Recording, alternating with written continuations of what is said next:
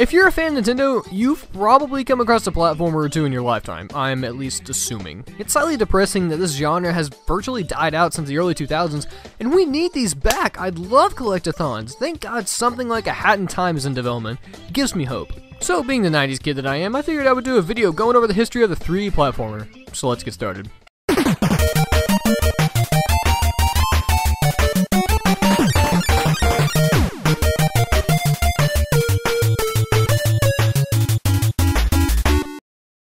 So most games that attempted to bring 3D gameplay to the spectrum use two-dimensional graphics as part of their base. These games originate back to when the basic 2D platformer started, and one of the first examples was Congo Bongo from Sega in 1983. In that same year, iRobot featured full 3-dimensional polygonal graphics that incorporated flat shading as well. Now let's jump ahead to another revolution in 1987 when Square released 3D World Runner. The developers incorporated a similar effect to Space Harrier that Sega developed earlier. 3D World Runner used forward-scrolling technology which created the illusion of third-person platforming, and it allowed the player to move freely in any forward-scrolling direction and also let them jump over various obstacles that were in their way. Now dating all the way back to 1990. Wow, that's crazy. That was 25 years ago. I feel old. That's where we find our first example of a true 3D platformer. The game was called Alpha Waves, and it was a French computer game from Infogrames. It introduced a movable camera, fully rendered 3-dimensional polygonal graphics, and true 3D movement. It's considered to be the precursor to Jumping Flash, which was a platform that came out in 1995 for the PlayStation 1 and starred a robotic rabbit as the main playable character. Why can't we get more games like this nowadays? The game features a mix of first-person shooting and platforming, and it was a launch title for the system and apparently gathered a fairly good following until it was trampled by the platforming behemoths that the world was about to see. However, it is remembered to be the first true 3D platformer on a home console. There was a huge amount of Whoa, wait a minute.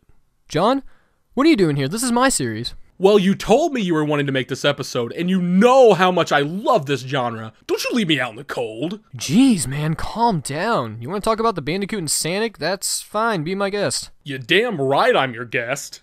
Anyways, there was this huge amount of pressure on the big console makers, Nintendo, Sony, and Sega, to make big-budget 3-dimensional platformers based off of mascots. You know, this was the 90s after all. They wanted to get this game launched to consumers by the 1996 holiday season. Sony picked up an existing project from a small developer by the name of Naughty Dog. The game was called Crash Bandicoot, and it beat Nintendo to the punch. The game was released months earlier than Nintendo's game, and Sega didn't do so good. Sega's American development studio, Sega Technical Institute, was tasked with the project of bringing Sonic into 3D. The project that they came up with was titled Sonic Extreme. It was going to drastically alter the series by having a fisheye-styled camera with the gameplay of early 3D platformers. Sadly, due to various conflicts with Sega of Japan, the game ceased production. Ah well, at least we got Sonic, boom! Alright, thanks for coming on the show, John. Yeah, bud, no problem. Now let's backtrack a bit to 1991. Here we see the beginnings of Shigeru Miyamoto working on a 3D Mario game.